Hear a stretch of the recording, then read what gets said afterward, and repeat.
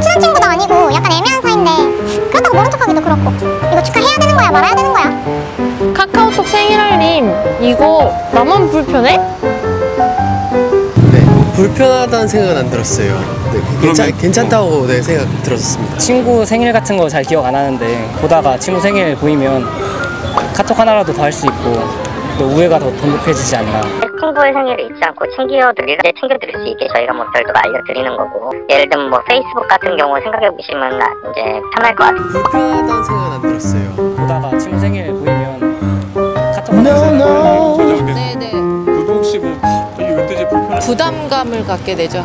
그러니까 아는 사람이긴 한데 그렇게 친한 사람은 아닌데 이렇게 원치 않게 그 정보를 알게 됐을 때 선물을 해야 되나 어떤 축하를 해줘야 되나라는 약간 부담감? 뭔가 뜨니까 챙겨줘야 될 것 같은데 그냥 넘어가기 미안했던 그냥 그런 불편한 기분은 좀 들었었어요. 불편한 마음으로 모른 척했던 그런 경우가 많은 것 같아요. 동의할 때 약관안에 노출된다는 내용도 들어가 있습니다.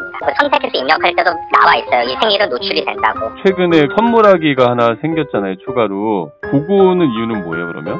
뭐 생일을 맞으신 분들한테 알려드리고 챙겨드릴 수 있도록, 더 쉽게 챙겨드릴 수 있도록 넣은 거죠.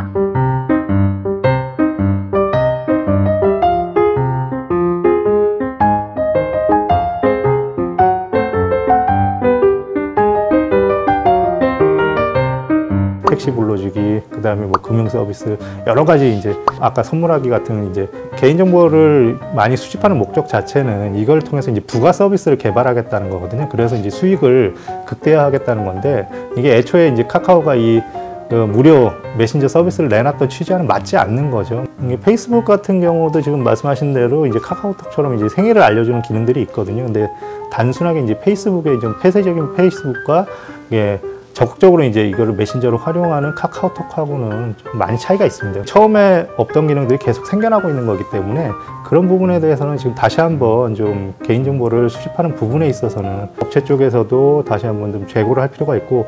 뜨는 건 좋은데 그게 한 번 더 그냥 하루 종일 내내 떠 있어서 그게 좀 불편했어요. 별로 관심 없는데 계속 위에 떠 있으니까 확인을 했으면 제가 그걸 없앨 수 있으면 좋겠어요.